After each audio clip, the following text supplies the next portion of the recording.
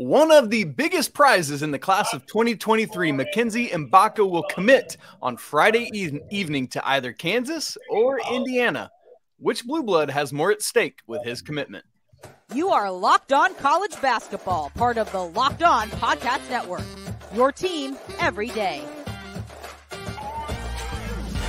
Hey there, welcome into the Locked On College Basketball Podcast, the only daily national college hoop show out there.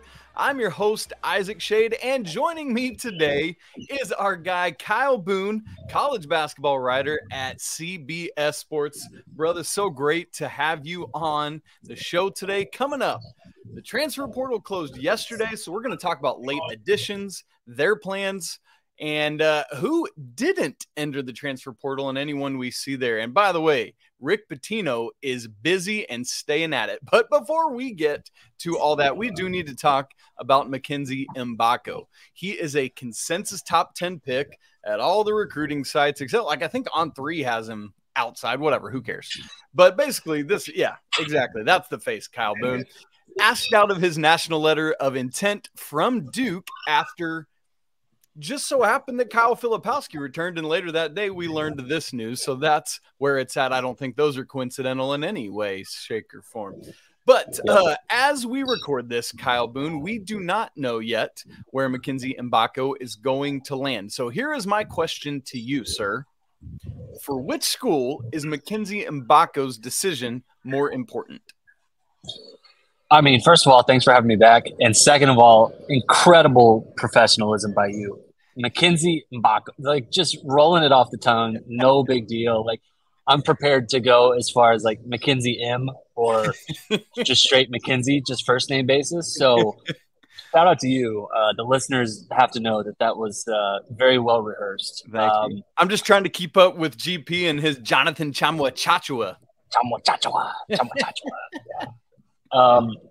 You know what? I think it's probably bigger for Kansas. It's big for whoever would potentially land him. Obviously, Indiana's losing Trace Jackson Davis, and I think he would slot in, assuming he went to the Hoosiers. I think he would slot in, obviously, as a day one starter. But to me, I think it's bigger for Kansas because Kansas is losing a ton of production. They're losing Ernest Udeh Jr., who's a former McDonald's All-American, who earlier this week entered the transfer portal. And to me, Isaac, I'm all about reading the tea leaves. To me, that suggested, hey, maybe Mr. Mackenzie M is looking Kansas's way, thinking, hey, let's see if we got some space over there. And then all of a sudden, Udeh hops into the transfer portal. So maybe it means nothing. Maybe it means something, but Kansas is on a roll right now. They just landed Hunter Dickinson, who was a three-time All-Big Ten player from Michigan. They've added Arterio Morris, who was a former McDonald's All-American, was at Texas last year and didn't make a huge impact. They've got a really good incoming recruiting class. Marco Jackson is a five-star that is enrolling. So, I mean, you add Mackenzie M to that mix, then suddenly you're talking about, I think, one of the most impressive new transfer / high school classes coming into next year. So we'll see. I think Kansas has already solidified itself as probably a preseason top 5 team, but I think there's a pretty bulletproof case to be made with Mackenzie Mgbako that this is a potentially a preseason number 1 team. So I think it'd be huge. Yeah, I had even started reckoning with it after the Dickinson commitment that they're at least in that conversation for number 1 preseason or I don't know, front runner, but at least top 3 national championship favorites. And then this could put them over the top if they're not already there for Kansas. And it's interesting because, you've got Adams coming back. We don't know if yet about Kevin McCullough coming back or not. So that's a possibility as well. I would think not if Mgbako comes, and I'm right with you. I'm reading those tea leaves on Ernest Udeh, and I'm like, yeah, that tells me everything I need to know right there. As soon as that happened, I was like, sorry, Mike Woodson, that'll be okay. But speaking of that, Kyle, on the Indiana side of it, as you said, they've already lost Trace Jackson Davis. They lose Race Thompson and Miller Kopp and Jalen Hood-Schifino, all these guys out. And so in some regard, to me, it feels like for Kansas, Mgbako is a piece of the puzzle. But for Indiana, it's almost like kind of he is the puzzle in some ways, you know? And to that regard, I feel like there's certainly an argument I can make for him being like there's more at stake for Indiana with landing Mgbako versus Kansas, where it's like Kansas is already going to be really good. It's just like this is next level. For Indiana, it's like, can we contend in the Big Ten or not at some degree? What are your thoughts on that? Right. Yeah, no, I get that. I definitely get that. And I think to your point, Indiana – probably if you're doing like a who needs it more meter, Indiana definitely ranks higher on the who needs Mgbako more meter than Kansas does. I mean, Indiana has a chance to be pretty good next season, Isaac. Like, this is a pretty decent incoming recruiting class. I really like Gabe Cupps and Ja'Kai Newton, two guards who have already signed with this program. And they have some interesting transfers, including former five-star recruit who was at Oregon last season, a guy who entered last season as a guy who I thought was going to be a potential one-and-done lottery pick. And he's 7 foot tall. He's like, 220 pounds, something like that. So they have a ton of talent in that building. And I think their front court, for the most part, is kind of set. Mgbako would kind of be a luxury. But the talent level, and I think the talent upgrade that he would provide to Indiana is pretty significant. Like they took some really good swings in the portal, and I think it'll end up working out. Indiana would be a factor, I think, in the Big Ten. But you add Mgbako to that mix, I feel like he's more of a sure thing, more of a guy who I think will be an immediate contributor. Whereas some of these other guys, they'll probably work out, but they are. I think we have to acknowledge, like, there's a reason that they are probably leaving their past situations. They're looking for a way to recoup some value, or they're trying to improve their draft stock or whatever. And so, yeah, Mgbako would be huge for Indiana. I think it's probably Kansas in the mix as the favorite, at least entering his decision. Yeah, and hopefully for Indiana, getting Xavier Johnson back fully healthy next year will be massive as well. Is that your call, Kyle Boone? At the end of the day, when we go to bed tonight, is Mackenzie Mgbako a Kansas Jayhawk? He is, and cannot wait to just put this on freezing cold takes. Like, this is just like exactly what you're not supposed to do as a media member: make your shot and then record it, and then release the audio after the decision. That being said, congrats to KU, Mgbako to KU. This is fantastic. I really do think it's a really good fit for Kansas. I think it's a good fit for Mgbako. Good situation. Like, this is going to be a really good Kansas team, and he fits, I think, a really important piece of that puzzle for Kansas next season. And to me, you already had Hunter Dickinson. You add Mgbako to that mix, and you have a really, really solid front court. You already have, guys that I think you trust in your backcourt, depending on if McCullough comes back or not. But DeJuan Harris should be back. It's a really interesting roster, in Kansas, for the 38 consecutive season, will probably be Big 12 preseason favorites, and deservedly so either way. Man, Bill Self just keeps on rolling. He is inevitable, I think we can say at this point. Well, Ernest Udeh is not the only notable transfer portal entry in the final days of the transfer portal. We have several more. We want to look into that, and we'll do all of it in just a second. But first, I need to tell you that today's episode is brought to you by our friends at Built. Are you looking for a delicious snack, but you don't want all the sugar and calories? Then you need to try the best tasting protein bar out there, Built. If you're like me and you're trying to make some healthier snack choices, but you don't want to compromise on taste, then listen, you got to check out these Built bars or puffs, which are healthy and yet taste amazing.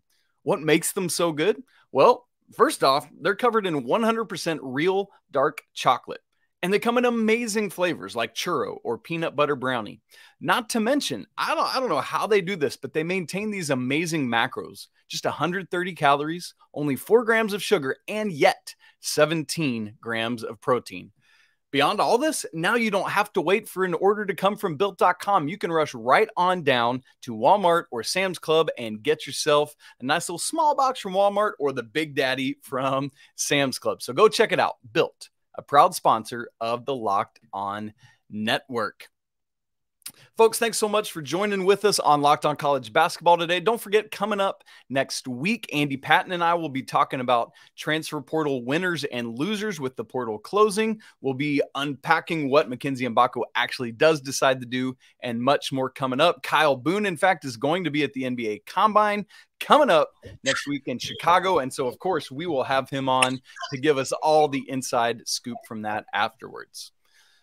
As we get into talking about some of these late-minute additions into the transfer portal, I do want to remind everyone of a couple things. Just because the portal is closed doesn't mean that we've heard every name. There's still paperwork often processing, so there might be more names that leak out.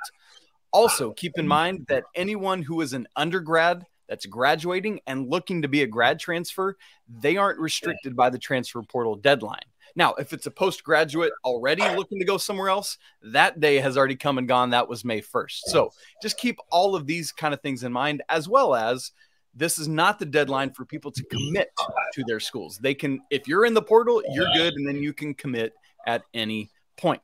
So a couple names that we had, Kyle, in the last couple days of the portal, as of people we know right now. Obviously, we've already said Ernest Udeh transferring away from Kansas. As we've said, that's very telling of Mackenzie Mgbako's decision.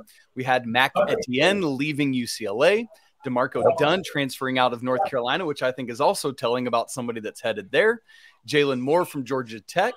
And then a couple reported by Jeff Borz from Maryland, Rondell Walker from TCU, who was previously in Stillwater, Oklahoma.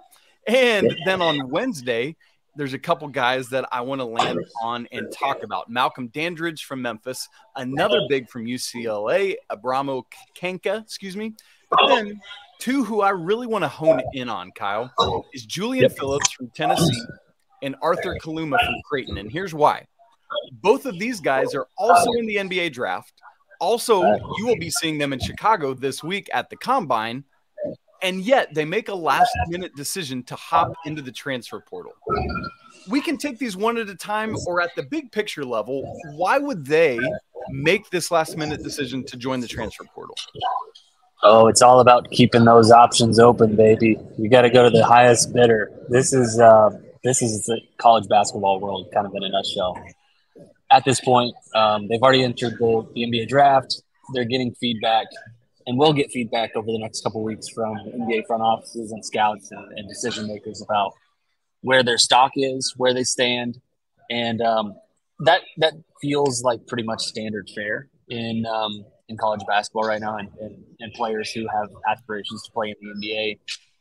Even if you're like a fringe NBA player, that is like, of course, you want to go through the process. You want to get feedback. You want to try and become a better basketball player. Like, that is a very simple process to go through. You don't have to pay any, penalty for doing so. So, Phillips, a guy who was, really highly touted recruit coming into college, potential first rounder. Like, I actually think he's probably in the mix to be a potential first rounder.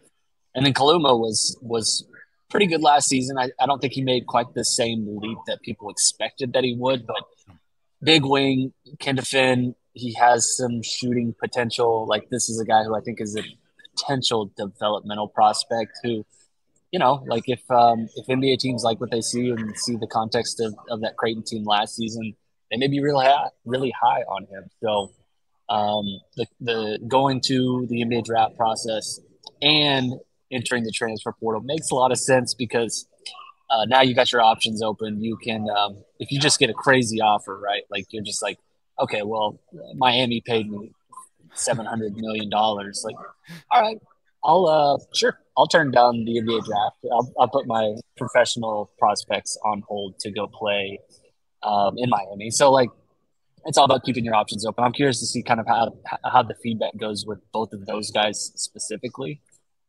Just because I do think they are like fringe first-round picks. But, man, if they stay in the portal and pull out of the NBA draft, like, we're talking about, two guys who could be like potential All-Americans next season. I really believe the impact that they could have on whatever school they go to would be pretty significant. Yeah, I mean, you think about the Tennessee angle of it, who's also losing Olivier Kamwa to the transfer portal. I mean, could be a double doozy of a tough blow to lose both those guys for Rick Barnes. Kyle, as you look at it today, if you were having to choose between one of those two, Julian Phillips or Arthur Kaluma, to stay in the draft, which one do you think would be more likely right now to do so? I think just in terms of like pedigree and high school recruiting rankings, Phillips would make the most sense to me. I mean, this is a guy who's like, a consensus 5-star recruit. He's 6'8", 6'9", big wing, like fits pretty much exactly what the NBA is looking for. So to me, like he's still really young. I'd have to go look, but he was only a freshman last season, so he's still probably a teenager. And the NBA likes guys like that who they feel they can mold, who have prototypical size and good frame. So that would make the most sense to me that Phillips is most likely to stay. That being said, like Kaluma would make a lot of sense too. And this is a guy who I had coming into the season as a first round prospect. He improved a little bit as a 3-point shooter, but didn't make the strides that I think people expected. But was above 30% from 3-point range last season. That Creighton team was really good. They were really loaded with talent. So, I think Phillips is most likely to stay in the NBA draft. But if both of them do come back to school, or neither of them come back to school, I don't think that either decision would totally surprise me. Yeah, agreed on both fronts there. It's so interesting. We talked about Udeh transferring out and what we think those tea leaves are telling us. For North Carolina, they lose DeMarco Dunn. That says to me that Hubert Davis already had a loaded backcourt, like overflowing too many, but that we're going to get a reclassification from Elliot Cadeau, a top 10 player in the class of 2024. Who might reclass into 23 and essentially probably be handed the keys to that offense as a true pass-first point guard. So we'll keep our eyes on that as well. Kyle, I want to ask you about the UCLA side of this because they've lost two bigs in the past 48 hours, essentially, with Kenka on Wednesday and then Mac Etienne on Thursday. As we keep thinking tea leaves, what might that be telling us about what Mick Cronin's got going on there in Los Angeles? Oh, is Adam Bona coming back? I don't know. I don't think he is, right? No, I don't think so. But it's just like, are those things related? These two guys in 2 days. Is there something else going on that we might not know about? It's just, you bring up such a good point about reading the tea leaves that when I see two guys of similar position from the same school leaving within 24 hours of each other, it's like, so something's going on here that I just don't – typically that's not coincidence in our world as we look at these things. No, that's exactly right. I have 247 Sports' page pulled up right now. And one guy who is on the radar, and I'm not exactly sure when he was offered, is Ade Mara, who's 7'3", 250 pounds. It looks like UCLA is offered, but again, don't know when that was. It looks like an international prospect. So, right. Maybe this is a guy who's like a potential second option, someone who, if they miss in the transfer portal, they go after him, or even they're maybe targeting him and trying to get some help out of the transfer portal. I'm not entirely sure. I feel like Bona is probably going to stay in the NBA draft. So maybe a tad misplaced in possibly thinking he may come back. I mean, it's always possible. Sure. But yeah, it's one of those situations like UCLA's like a pretty solid spot. They're coming off a really good season. Like, definitely perk your ears up when you've got a ton of like depth and potential star power like going into the transfer portal. Definitely one of those things makes you raise your eyebrows a little bit. Yeah, exactly. Like I wondered about like Warren Washington, who was one of the final bigs in, but then he committed to Texas Tech earlier on Friday. So I was like, well, it's not him, like it's just something to keep your eye on, folks. What's going on there for the Bruins? Well, we do want to look at, is there anybody who we thought maybe would enter the transfer portal but didn't? And also try to figure out what has Rick Pitino going to have at his fingertips next season. This guy is wild. We'll talk about it here in just a second. All right, we are joined today on Locked On College Basketball by our guy Kyle Boone of CBS Sports. Great college basketball writer. Got a busy season coming up as he gets all the NBA draft stuff going. But we are talking today about the transfer portal, which closed on Thursday evening. And so now we're wanting to just recap that a little bit. And so often we're looking at, okay, who's in, who got in, who's the unexpected people that came in. But often there's the question of, based on playing time or situation or whatever, there's people that it seem like obvious candidates to jump in that don't always end up doing so. And so, Kyle, I'm wondering for you, is there anyone who you kind of had your eye on as like, oh, that guy's a candidate to jump in the transfer portal that maybe didn't? Let's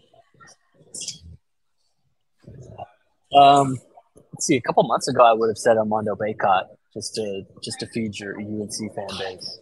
The fact that he's staying isn't surprising, though.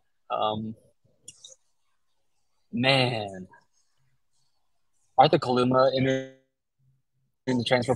I know we talked about him, but that makes a lot of sense. Baylor Shireman's coming back. Don't know what Trey Alexander's going to do, but I think he has an interesting decision. If he decides to come back, then some potential opportunities could be taken away from Kaluma. That would make a lot of sense to either transfer or to go and just stay in the NBA draft. I can't think of some other guys. I mean, there's like more than 1,000 people in the transfer portal. So like, no, at any point in time, I feel like just like more names are piling. Do you have any names that are like sticking out to you? Because like anyone who enters the transfer portal now, I'm like, okay, yeah, that makes sense. Yeah, it's like I'm at this point, like we've been in this enough cycles now where it's like nothing surprises me. It's like, oh, I wouldn't have guessed that, but it's like, all right, sure, you do your thing. I mean, just there are depth pieces that you look at oftentimes that I'm like, oh, he's not going to be starting, so I thought he might move on, and doesn't. Nobody initially comes to mind for me either. It's just an interesting thought exercise to explore that. So it's just always. I mean, there's so many like big names that have already like entered the transfer portal this offseason. Like, you just go down the list of like guys who were first like top 25 or so 5-star recruits last year. I mean, Dane Bradley is one of them. Looking back. Arterio Morris is another one who was, number 16 last year's class, transferring from Texas to Kansas. Julian Phillips, another guy who was a top 15 recruit. I mean, a lot of these guys are going to end up being, like one and dones, and it could be first round picks. Khalil Ware, who we mentioned earlier from Oregon, he is going to Indiana. One name that pops up to me, like, I'm not like speculating. I have zero inside information, but like Amari Bailey is kind of an interesting one. 5-star recruit from last year's class, was top 10 in his class, and like kind of limited last season at UCLA just because like that was a pretty veteran heavy roster. But down the stretch, man, like Amari Bailey is freaking awesome. Like just an amazing scorer, and I think we saw some like real NBA potential with him. Like, I think he's one of the more like interesting stay or go decisions because if he comes back to college, like I could easily see him playing his way into potential lottery pick territory. Whereas in this particular class, like I have him as a first round pick. Like I think he is a top 30 prospect in the 2023 class. But I don't think it's like a consensus from the NBA right now. And I mean, maybe that changes, of course, but like he has to kind of weigh that calculus and figure out, does he want to come back to school? Does he want to stay in the draft?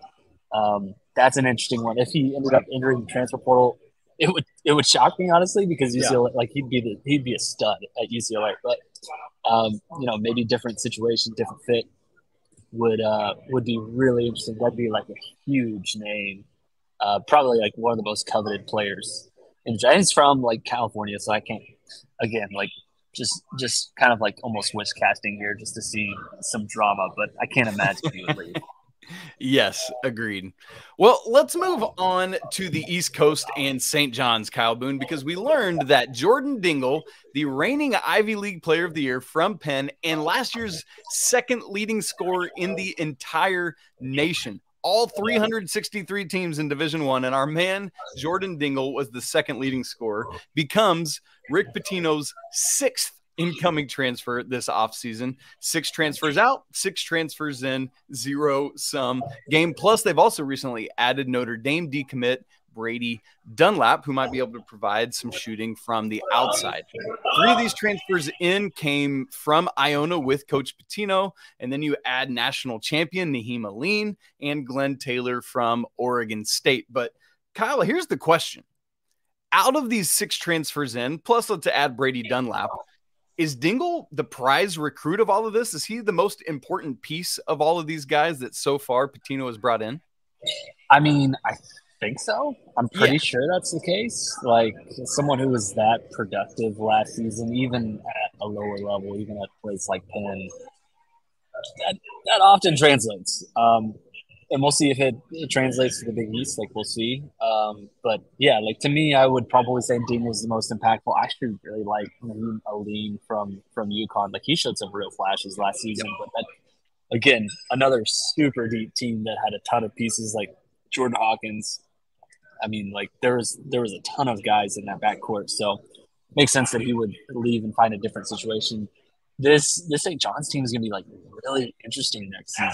Like, there's obviously a lot of new pieces, and I think on its face, you look at kind of, okay, they're losing 6 guys, and they're adding 6 guys out of the portal. They have 2 other, incoming high school recruits. It's one of those things where you're like, okay, well, let's see if they gel. Let's see if they figure it out. But, like, every single year now, every single team is doing this exact same thing. It is just complete juggling. You're trying to figure out your roster every single year. Like, I think teams that are able to, withstand blows from the portal and keep most rosters intact is going to be like totally unicorn territory. That's not going to happen anymore. So, like Marquette last year is a great example of that. Exactly. Yeah. And so Rick Pitino, like, great coach, a guy who seems to always figure things out. Like, one of the best tacticians, best coaches in college basketball history. In this era of college basketball, like, I'm pretty pumped up for it. Like, I'm pretty high on St. John's, and maybe, like, they finished 8th in the Big East and whatever. Like, wouldn't surprise me, I guess, because it's his first season taking over the program. But they have a lot of interesting talent next season, and I think there's some excitement around St. John's, which, like, I can't say I've been too excited about St. John's basketball in a long time, but I'm starting to feel some tingly things right now about it. I'll just let you keep working on those tingly things, KB, and you have fun with that. Yeah. I'm with you. To me, it comes down to either Dingle or Naheem Aline, who, when he was at Virginia Tech, let's remember back to that, was averaging essentially double-digit scoring there for the Hokies, and then didn't have as much of an offensive scoring impact for UConn this year. But again, as you said, it was such a loaded team, and he just didn't need to. But when he did score at a high level for the Huskies, they were a very productive team. I can't even remember what the stat is now off the top of my head, but it was like when he scores 8 or more points, they were like 12-1 or something like that last year. And so could be very productive for St. John's. And so I think here's the question for us to wrap this thing on. Yes or no, St. John's is an NCAA tournament team in 2024? Man, I wish this is one of those questions. I wish I could go straight to the KenPom page and be like, all right, what does Mr. Palmer really think about this? Like, where's his rankings? We don't have that yet. So we don't have it yet. Oh gosh, I would put. Let's see. Let's put an over/under on this. I would say the chances of St. John's making the NCAA tournament next season 40%. Would you take the under or the over? 40%. At 40%, man, Big East is loaded. Mm-hmm. Again, it is. But great competition. They're going to have, like, it's the Big 12 thing where they're going to have a ton of really good opportunities all season. I would take over 40% in part because of that reason. because I believe in Rick Pitino, and because, as you said, it's all about what teams gel the best. I think that's part of why we continue to see so many more upsets now, is just because it's like teams are trying to figure each other out.